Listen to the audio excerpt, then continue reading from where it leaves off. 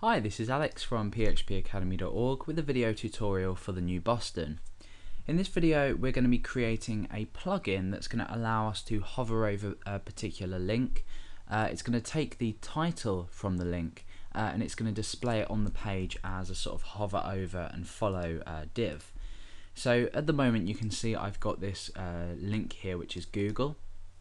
And I obviously have a link location, and then I've just applied a title as we usually would.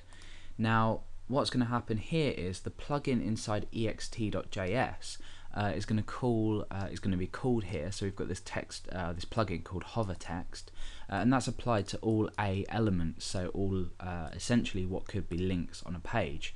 And what this plugin does is it takes the title attribute from this link and it applies it in such a way that it will display as a hover over description, and this will be obviously taken from the title.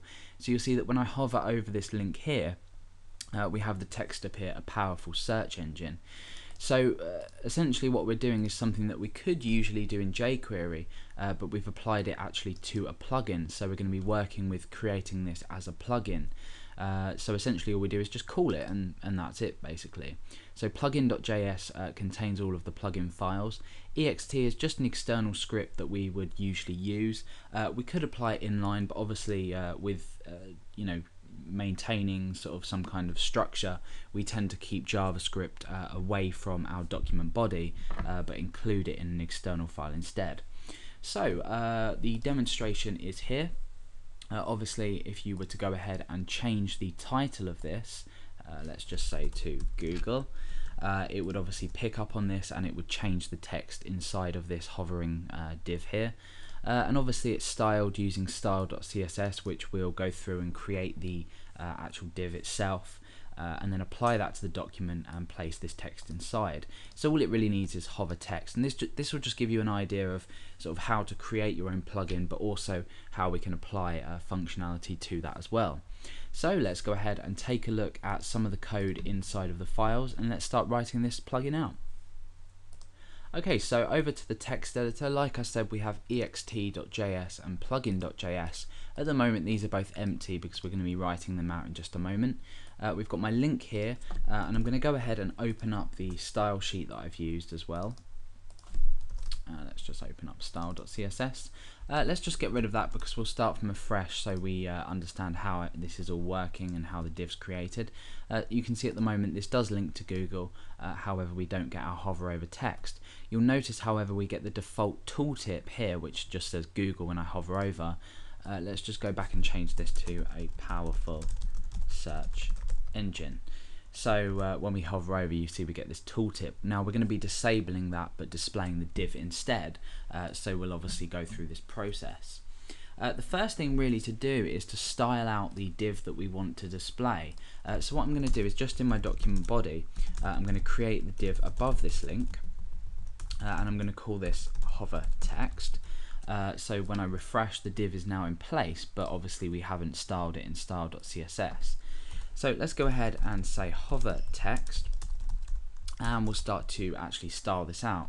Now the first thing we want to do is make sure the position is set to absolute, and this just means that we can modify the top and left position of this div.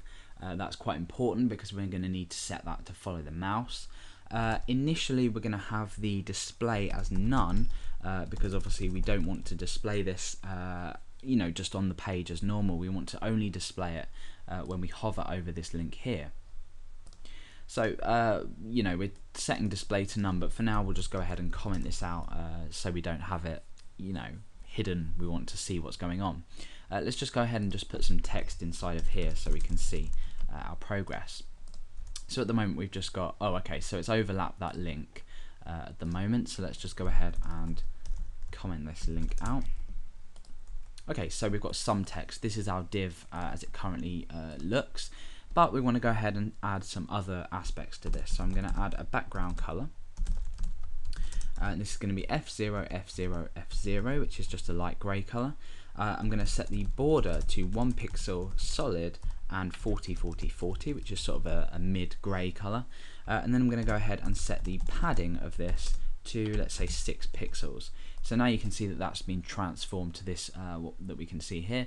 We've got the border, we've got the text inside, and we've got a grey background color. So essentially now we have the div that we want to follow.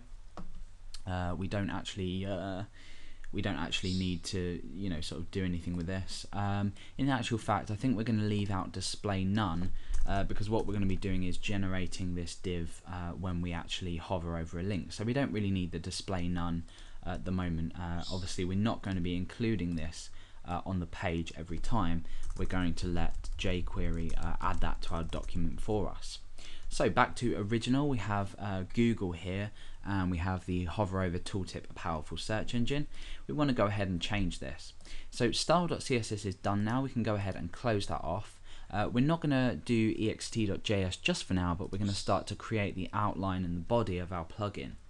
So to create our plugin, we're going to have 2 brackets, and inside this we're going to have a function, and just inside that we need a $sign. This just means that we can go ahead and use a $sign rather than replacing this with jQuery, having to write jQuery in here. And what we're going to do is we're going to go ahead and actually create a sort of like our function body, bring this down, and after here we just want to write jQuery, and that's essentially all this is just the outline for our plugin. So inside of here we can start to name our plugin as well. So I'm going to use $.fn, which obviously stands for function, and we want to go ahead and name our plugin. So I'm going to name this hover text. So now we've included a name of our plugin.